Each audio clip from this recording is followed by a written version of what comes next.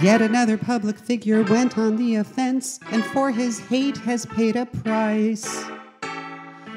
But if you don't want to face that kind of consequence, here's a little musical advice. If you don't want to be called a racist, don't be a racist. If you don't want to be called a sexist, don't be a sexist. Though alt-right nut jobs might admire you, businesses have the right to fire you. If you don't want to lose work, don't be a jerk. If you don't want to be called a hater, don't be a hater.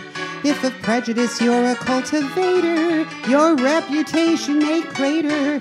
And spare as your cancel culture lies, aren't you the big fans of free enterprise? If your career you're not ready to chuck, well then don't be a schmuck.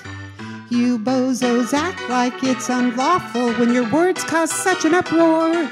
Well, you've got the right to say something awful, but we've got the right to show you the door. And don't let it hit you on the way out. So don't whine about being silenced when we can still hear you. But if you spout bigotry or violence, nice people won't want to go near you. When your views have always been this wrong, the only question is what took so long. So if you don't want to be called a racist or a sexist or an anti-science nut or a homophobic bigot whose career should be done, don't be one.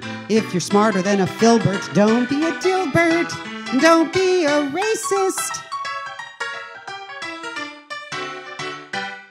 Don't stop the video, just one more quick thing, and I promise I'll be fast. If you enjoy these weekly videos, I hope you'll consider supporting them so I can keep them going. You can do that for as little as $2 a month, and you get fun rewards. Check out my Patreon link and other support options in the description below, and I promise I'll keep helping you laugh at news that might otherwise make you cry. Thanks!